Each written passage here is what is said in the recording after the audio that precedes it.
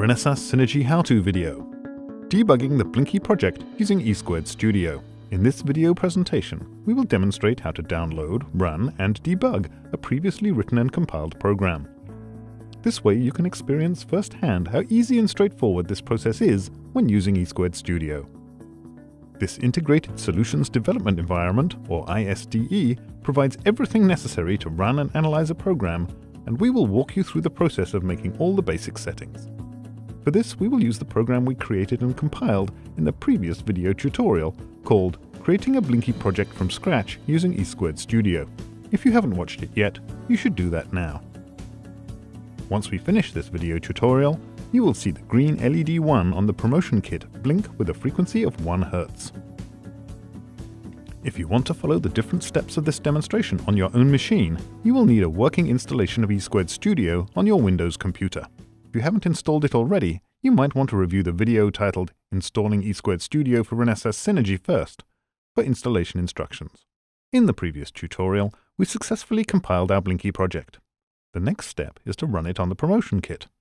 And this is now the right moment to physically connect the kit to your Windows workstation. Insert the micro B end of the USB cable delivered with the kit into the connector called debug_USB on the board, and the other end into a free USB port of your PC. The green LED at the top right corner will light up, indicating that the board has power. Your Windows workstation might indicate that it's installing a driver for the J-Link onboard debugger, which should complete automatically. To download our program, we need to create a debug configuration first, to let e²studio know how to access the actual hardware, and which program and debugging interface to use. Click on the small arrow beside the debug icon and select Debug Configurations from the drop-down list. In the left pane of the window that shows, expand the Renesas GDB hardware debugging entry and highlight the My BLINKY Project item.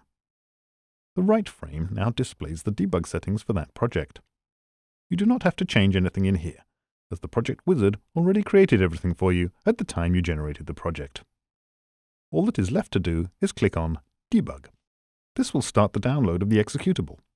A new window appears, asking if you want to open the debug perspective of e²studio. As the debugger is associated with that perspective, answer yes. The next time you want to start your program, you do not have to repeat these steps again. Merely clicking the debug icon is then sufficient. This is the debug perspective of e²studio.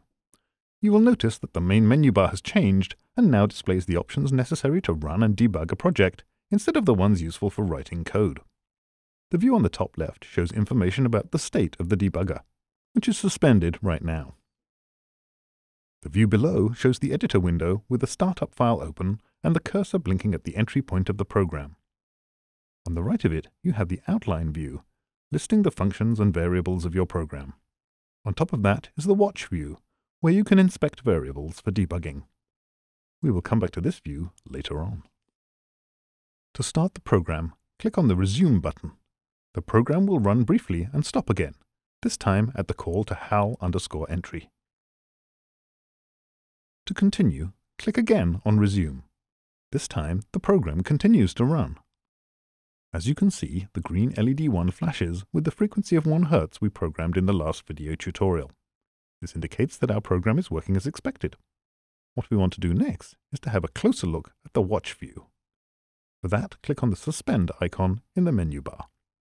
The program will stop right away at the location of the current program counter. In the editor view, activate the tab with the file HAL_entry.c.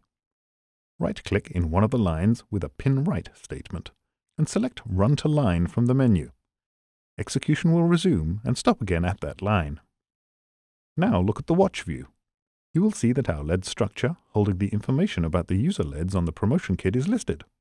If we expand it, we will see the members of the structure.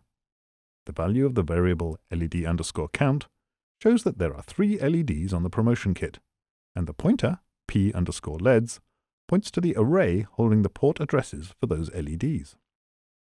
Only the value for our LED 1 is displayed right now, indicating that it is connected to pin 0 of I/O port 06.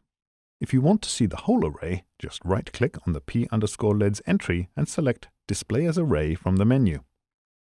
In the dialog appearing, change the length to 3. as there are 3 user LEDs on the board. The full array will now be shown. The final step is to disconnect the debugger from the board. For that, click on the Terminate icon, which fully stops the execution of the program and also stops the debugger and disconnects it from the board. Note that the debug perspective does not close automatically, so click on the C++ perspective button to switch back to the editing perspective. In this video presentation, we showed you how easy it is to actually run and debug a program using e²studio and the S5D9 promotion kit. Only a few steps are necessary and you're all set. Thank you for watching, and we suggest that you have a look at the other videos in this series as well.